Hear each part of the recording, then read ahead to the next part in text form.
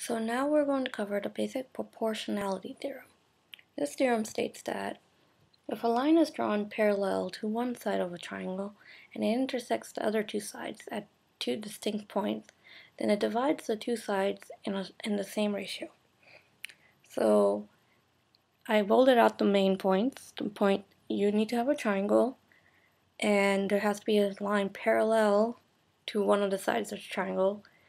And if you have, in such a situation, then the other two sides of a triangle will be divided at the same ratio. So here's our triangle, ABC, and I'm going to draw a line DE, which is going to be parallel to BC. So according to the theorem, we're going to have the line DE cut side AB and AC at the same ratio. So that means you can write out the proportion AD over DB is equal to AE over EC. And this is what we're going to prove. But to understand this proof, we need to understand triangles with equal area.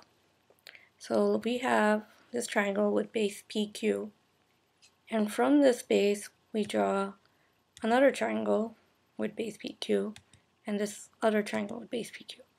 Now notice that all three of these triangles share the same base.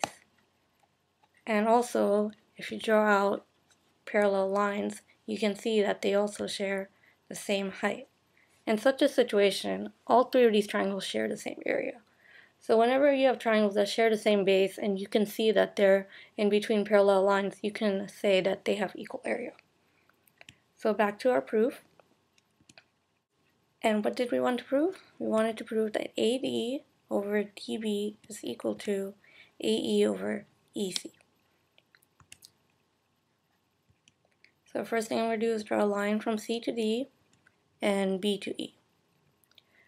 Once I did this, I'm going to consider triangle ADE and triangle DEB.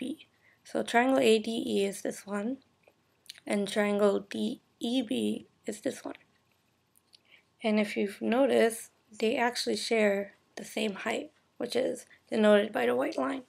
So I can say that the area of triangle ADE is equal to half times AD times the height, which is denoted by the white line. In the same way, the area of triangle DEB is equal to half times its base, which is DB times height. And I'm going to divide these two equations. When I do so, the halves get canceled, and so do the height, since it's the same height. And what we're left with is the area of ADE over the area of DEB is equal to AD over DB. Now, let's consider the triangle ADE and triangle DEC. So here's, again, triangle ADE, and this is triangle DEC.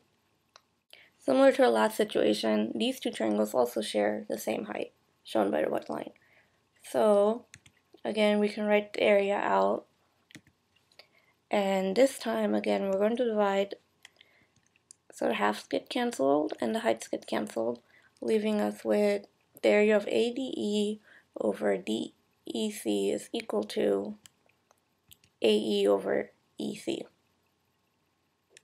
Now, putting all that aside, let's look at triangle DEC and triangle DEB.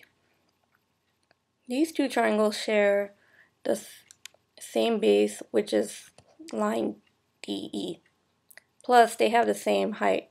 As you remember earlier, we said that DE is parallel to BC, so we know that these two triangles must share the same height for that reason. With that in mind, we know now that the area of triangle DEB has to be equal to the area of triangle DEC, since they have the same height and base. And now I'm going to divide both sides of the equation by the area of triangle ADE. So when I do so, I end up with area of triangle DEB over triangle ADE is equal to area of triangle DEC over triangle ADE. And next step, I'm going to flip both of these ratios. So I'll end up with area of triangle ADE over area of triangle DEB is equal to area of triangle ADE over area of triangle DEC. And it might not make sense right now why I did this, but if you look closely, notice that this part of the equation is actually equal to something that we shown earlier. And so we know from earlier that the area of ADE and DEB is equal to AD over DB.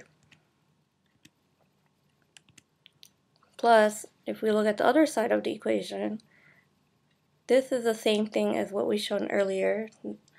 And we see that that's also equal to AE over EC. So now we have the proportion AD over DB is equal to AE over EC, which is exactly what we wanted to prove all along. So we've shown that the basic proportionality theorem is true, and it's a very helpful proof, especially when working with much more rigorous proofs. It's really important to know it and understand why it works this way. And I hope you guys find this helpful.